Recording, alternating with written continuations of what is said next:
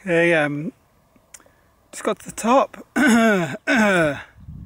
Very thirsty. It was like much worse than I thought it was going to be. Last bit took a lot of effort and absolutely wasted. Like, I just walked about 300 yards down the hill where there's usually water left behind for the people. There's no water, so I just had to walk all the way back up again. Like, really conscious of being really tired and really thirsty and really hungry and just fucked basically. So I'm going to wrap down to the whole bags and just get my car keys, sleeping bag, my phone, and that's it, and just get out of here and then come back tomorrow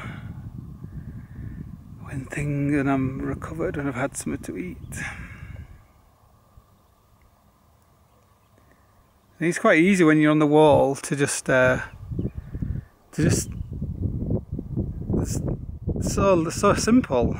You're just climbing, hauling, cleaning, eating.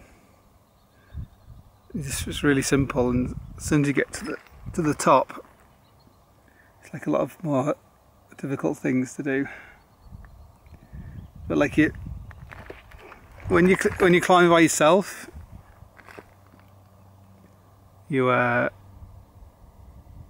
to have your alarms, your body alarm set very sensitively. Like, you give yourself such a hard ride. At the same time, you have to really know when to quit. And this is like, I'm so exhausted. Like, just walking back up here was an effort. And if I try and haul my bags up, I'll just get beyond exhausted. And it's a really beautiful place up here, but the edge of El Cap is just there, and we are in it's like the wilderness here still. So you have to be in control, not get heat stroke, not get exhaustion. So I'm just going to wrap down and do the sensible thing. Whatever that is.